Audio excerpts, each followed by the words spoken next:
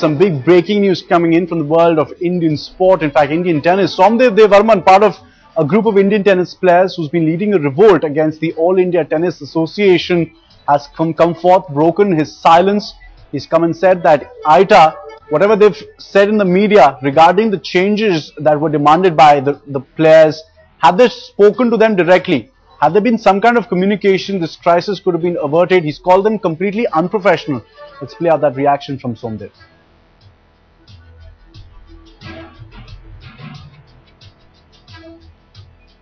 From what I obviously will have to talk to all the players, get us in a meeting room and discuss. But from my feeling, from knowing all the guys, I'm pretty sure we would reconsider our decision because, like I said, at the end of the day, all of us wants the best for Indian tennis. All of us wants to win Davis Cup ties. All of us wants to get back in the world group and give everybody a chance to play for India when they deserve it.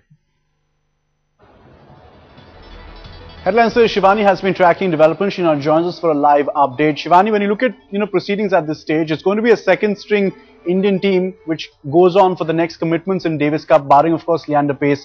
The situation going from bad to worse. AITA facing a lot of criticism for the way it handled its players. That's right. It's not just a second string. In fact, it's a third string team that's going to be playing against South Korea when the tie starts on the 1st of February. But what Somdev has come out and told us very categorically that he says the AITA lied about what they had told the players after the selection meet yesterday. If you remember, yesterday the AITA had said that we have been negotiating or talking to the players and we've kept an open communication with them. We've extended the deadline and we have even agreed to some of their other demands which we hadn't agreed to earlier, like 6 players in the team when they play in India and giving business class tickets to everyone, consulting them on the physiotherapist. So on all of those issues, AITA had said yesterday that they have consulted the players and this is what we have agreed to give them as well.